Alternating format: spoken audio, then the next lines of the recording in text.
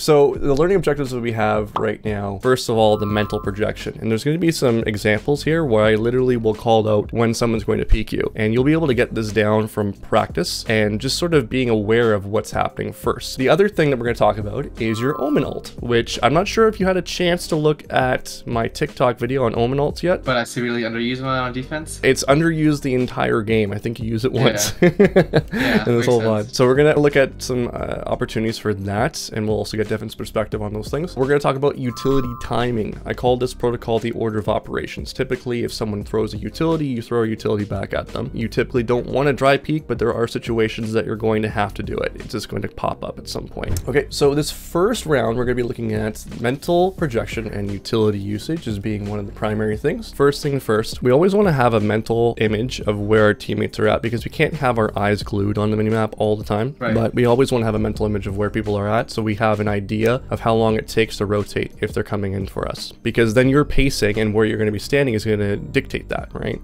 For example, a spot that you probably want to play, if you want to stick to being an anchor, would be right on the stairs, and that way you can fall back into a safe spot and create some space for your team to rotate back in. Spot that you could play is obviously back CT and then play for a retake. So that would be played right from around here in this angle, and then you just fall back and you play and retake with your team at that point. So there's lots of different options that you have here. Now, we're going to talk more about utility here. Whenever you're going to flash for your team, we need to make sure that we're ready to actually use it. Yeah, I totally did not look at the wall there. I just assumed that was... We didn't get information on the wall. No one said anything about the wall either. So I'm going to give you a break on this one, but we also want to make sure that we're in position. So I would say flashing sight, 3, 2, 1, or whatever you're going to need to do to be able to make sure that they communicate that, hey, we can't go yet, or anything along those lines. Okay? Because with that flash, we don't get much we get nothing value out of that, yeah. Yeah, we don't get as much value as we needed to here. So, thoughts on the positioning, Devin, before we go forward? I think it is very scary, especially playing Omen. Like, if you're on Gadulus or whatever, this is fine. Like, you can get out. But here, like, if 2 people run into the smoke, you're dead, basically.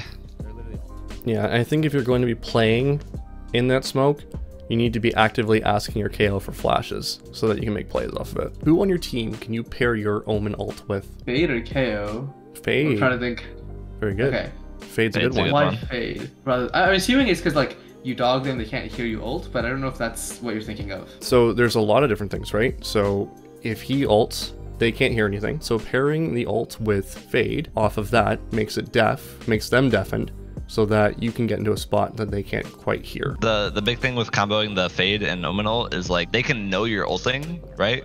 But they can't hear where you're ulting at all. So, like, for example, if I'm attacking, let's say we're going A, if my teammate Fade ults all of A, I could literally TP, like, anywhere onto A behind them, and they would have no idea. Question, how do you smoke a retake on BSN, besides smoking main? I never have any idea what to do with these smokes. You can smoke like arches, but, or like backside, but it just feels like a really... They're such small little chokes, if you can even call them chokes.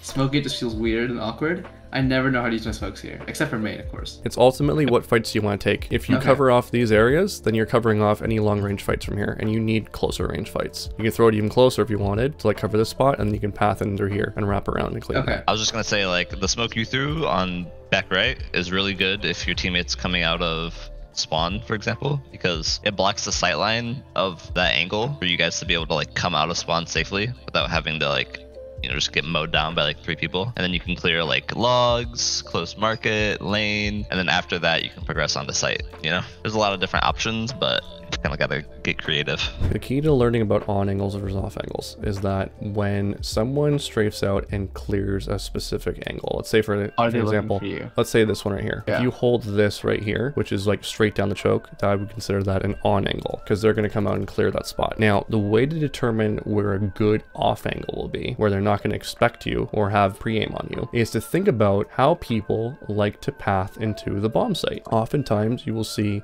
these 3 pathings. There might be other ones like teleports and all sort of stuff, but generally speaking, you're going to see those three paths. Now, what you want to think about is if you're trying to hold an off angle on a rush, for example, you want your first fight to happen right about here to catch this guy. And after you kill that guy, then you can flick out and take a fight on this one, or take a fight on the guy going switch.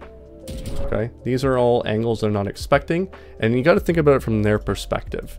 When they're running into the bomb site, or when you're running into the bomb site, how do you feel when you get to this point right here on the map? Kind of just flicking all around. Just mostly holding heaven, I'd say, is the most common thing to hold. But sometimes you're flicking all around. You mentioned it right Sometimes away. You're just like, you have right? no idea where you're going. You're just like... Yeah, anxious. you're feeling anxiety. Beautiful. You're feeling anxious. So this is the point in time, if you remember what they're feeling like, this is what I want to do. I want to hit them right at this moment, because if I was in that situation right now, this is how I would feel, right? So question with the whole on-angle idea. Let's say I smoked off choke, right? My biggest concern is getting flashed and not being able... I don't think I'm good enough at dodging flashes yet that I can just safely say, oh, I'll just dodge it. My concern with on-angles is that if I get flashed, I'm just gone, whereas if I play off like sound cues, I can play off my flash. So how do you feel about that? the key is to have an escape route. Okay. So if you're playing left side dice, for example, you can play it from a sliver and just sort of like hold that on angle for a little bit. Okay. And then from there, if they throw a flash through, you just path that direction. Get behind the wall at that point. Okay, so you have your escape route at that point. So you throw, careful, you did see a smoke get thrown here, which is an indication that they could be rushing in. So, smoke is there, and as soon as you threw that smoke, I would have been out in the open. They just threw a utility in, I'd be probably throwing a flash at this point, responding right away. You knew it was a rush, or a possibility of a rush, right here.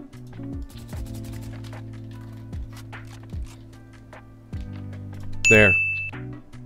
That little bit of information right there. The smoke, okay. They're not just throwing that for their good health. They're throwing it for a reason.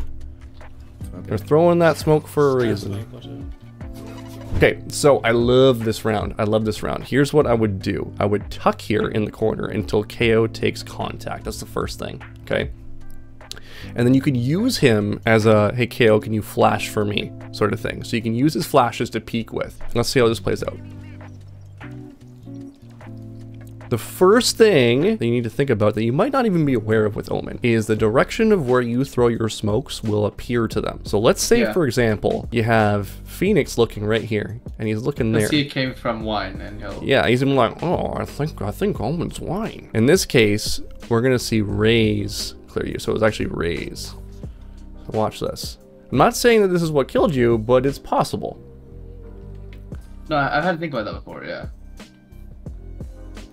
Because he came out pretty confidently that you were there. You know, this guy was flying. You being in wine is a powerful position, and you being hidden in wine is also extremely powerful because the entire time they're worried about this section. Now they may clear you with nades, they may clear you with all these different things, but guess what? You have utility. You have a very special ability called the Omen ult that can get you out of those situations. You also have this TP. You've heard of the Omen ult? Occasionally, some guy was telling me that I should try it out sometime. I don't know. Maybe I'll give him a chance. Yeah, he's a pretty good looking guy. I've heard about this person. You have tons of utility. Like Devin, I think, was it? Oh, okay. Now I see how it is. All right. All right. VOD's officially over. VOD's officially over. Forget it. I'm going to start this round off with, for the love of God, please use your ult. The odds are not looking too great. No, it's not. Statistics are not in my favor. This is an example of a really, really good bait and switch that you do here. I believe, I can't remember the round exactly. If you come closer to them, if you hear them, just like Mr. ult it, I'm going to TP in this corner. I'm going to start off by saying not every round has to be a TikTok clip. Let's watch it. If they're here, of course. How did you do for the VOD? You're here. Ult it. Good. You paired a fade ult with the TP. Very good. They know where you're coming from. They know where you are. They should know. I think this is another big thing with the whole like punishment thing, because I do know that Omen, like the smokes show you where. I've just never gotten punished, and I think I need to really, yeah. There was no reason I got 3 there, but like, we'll take it. Dude, I laughed so hard when I first watched it. I was like, oh my god. And then I saw this. Why? Overheat. Oh no. I think I said it too, then I was like, oh, I got greedy. I overheated, my bad. Let's not tell this. He calls it out. You call yourself out on your own shit. That's good. Offense. This is where mental projection comes in. Have you heard mental projection? Have I talked to you about this before? You explained it kind of, yeah. Just predicting enemies and where fights are going to come in and whatnot. So what you want to be thinking about is mentally go from left to right across the map. Where do you think people are going to play? I wrote it up on my stream already. I wrote 2-1-2. Generally is what you're going to see a lot, especially at this rank where people are just going to be playing like one thing. Okay, so a 2-1-2 is 2 towards A, 1 towards mid, and 2 towards B. Generally, okay? Other setups you're going to see is 3-1-1, which coincidentally was some of your setups. One thing that you can do here, we do this on C1, throw a flash here to clear this entire angle, so that when they're running up, it's a little bit easier for them. Use this ult to clarify how many people are on B site. Just ult right into the middle. Just go like this and just like look around. Just do a spin, do a 360, and they'll all appear on the mini map. And all of a sudden they're like, oh, there's 4 people in there. We should probably go to A, you know? Just use it. You can treat your omen ult as a dart sometimes. Okay, so once again, a couple of things that we need to be focusing on. The omen ult, obviously. Your mental projection, those are the big ones that I wanted you to really focus on. And the last one is utility timing.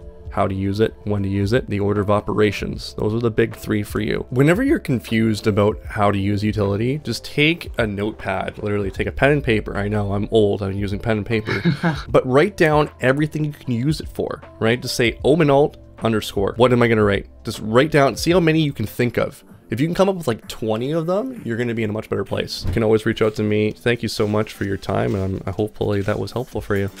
Hopefully I remember to fix my X key and get it unstuck. Yeah, definitely switch that up.